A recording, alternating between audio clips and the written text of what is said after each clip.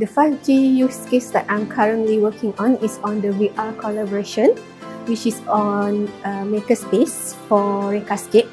So the idea is to create a virtual reality classroom inside the cloud where users from anywhere can come in and collaborate inside it.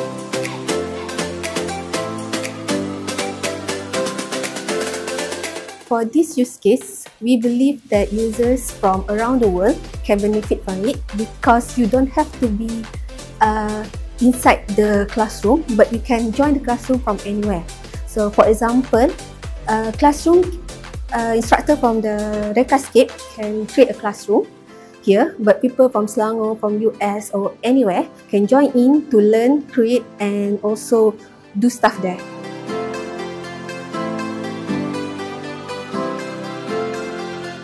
5G can help because we are talking with a lot of virtual students. So 5G can help in terms of making the data flow more flexible and also for the real-time collaboration and interaction.